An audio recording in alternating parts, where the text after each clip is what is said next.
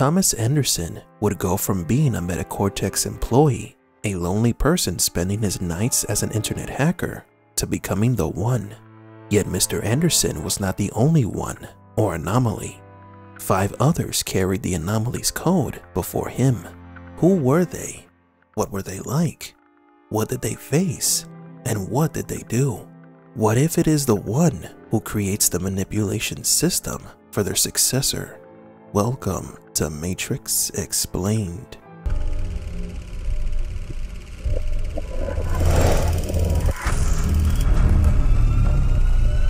Welcome to the desert of the real. The creation of the anomaly was the result of adding choice to the equation. As I was saying, she stumbled upon a solution whereby nearly 99% of all test subjects accepted the program as long as they were given a choice, even if they were only aware of the choice at a near unconscious level. For this reason, a strategy was created to control the anomaly. However, this strategy or plan did not appear out of thin air. They were the result of the machine's interactions with the first anomaly. This brings us to the first official Matrix simulation. After the failures that were the Paradise and Nightmare Matrix, the Oracle suggested adding the element of choice.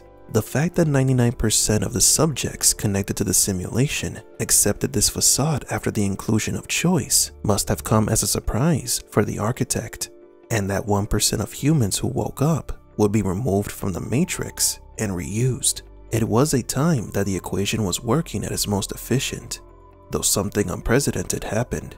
The anomaly was born and began to destroy the system. For some unknown reason, adding choice to the equation caused this unexpected effect: the emergence of a dangerous rogue code. The first anomaly almost led to the collapse of the first official simulation. It forever changed the paradigm of the Matrix. Perhaps this is why the architect begins to count the simulations from the first appearance of the anomaly, since it was an important event. We believe that the first anomaly was so destructive that it endangered everyone and everything. It was thought to be impossible to contain.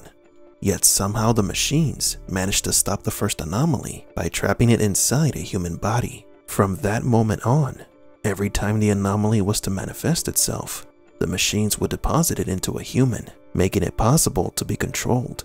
The first anomaly to manifest must have been something akin to Agent Smith in Matrix Revolutions, a program without empathy that only seeks to destroy. Things begin to make sense when you look at them from that perspective. The creation of the plan to control the anomaly was the result of a near-apocalyptic confrontation. Thus, a system was put in place to prevent the anomaly's rampage, and this system was used against the 4 anomalies before Neo. The first step in controlling this anomaly is to trap the code inside a human. Step 2 is to extract this human from the simulation and send it out into the real world so that it can interact with the humans of Zion. Step 3 is to trick the humans of Zion to believe that he is some kind of mythological savior. And step 4, strengthen the bond between the anomaly and the humans. This emotional attachment will prevent the anomaly from becoming destructive and can easily be guided towards the architect. The anomaly will return to the source, and the human who carried the code will have to choose the new inhabitants of the new Zion. This was the path of the ones before Neo, but there is a tragic revelation here, and that is that Neo's predecessor knew the secret of the Matrix. The one before Neo knew that the 5th Zion was destroyed, and he did nothing to stop the cycle. Instead, he perpetuated the cycle.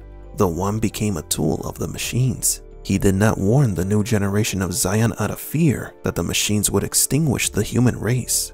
Neo's predecessor freed people from the Matrix using his powers to convince them that there is hope for freedom, helping them create the foundation of the new Zion, knowing that everything was a lie. The anomaly became an agent of the machines and the most important asset to the deception of humanity. It was turned into a form of controlled dissidence. The irony is that the One is who must choose which humans to repopulate Zion. It is a way for the machines to make sure that the next anomaly creates empathy for those humans. In other words, it is the One who is responsible for creating the lie in which his successor will be imprisoned in. When Morpheus spoke of Neo's predecessor, he spoke of him as a legend. a kind of savior who freed the first citizens of Zion. When the Matrix was first built, there was a man born inside who had the ability to change whatever he wanted, to remake the Matrix as he saw fit. It was he who freed the first of us, taught us the truth. But the man couldn't have been further from the truth. The truth is, there has never been a savior. However, Neo changed that.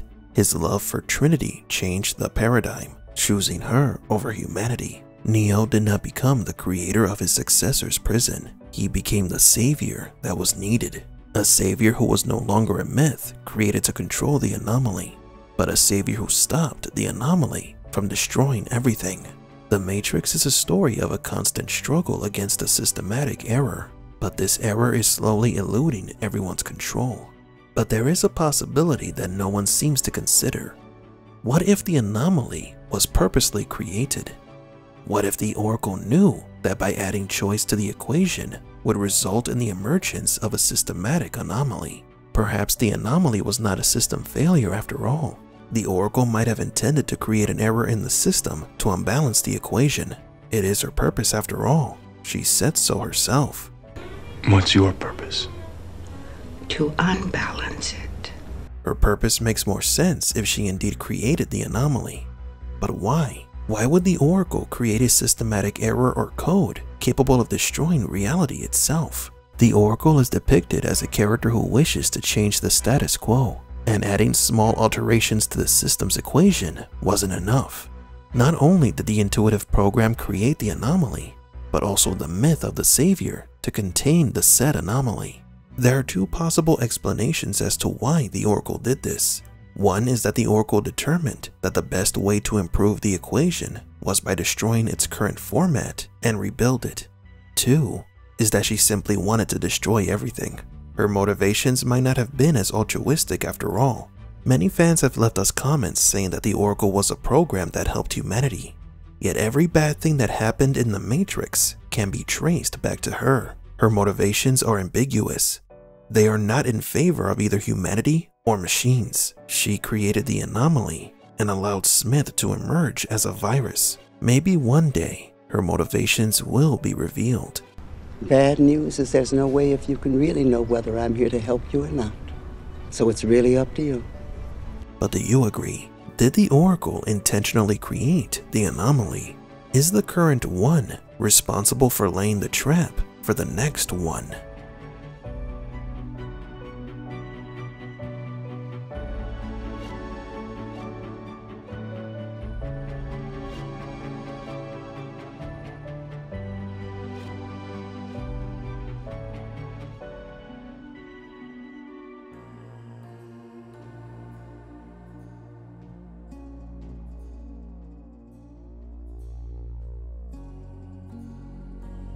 For Matrix Explained, please leave a like and subscribe.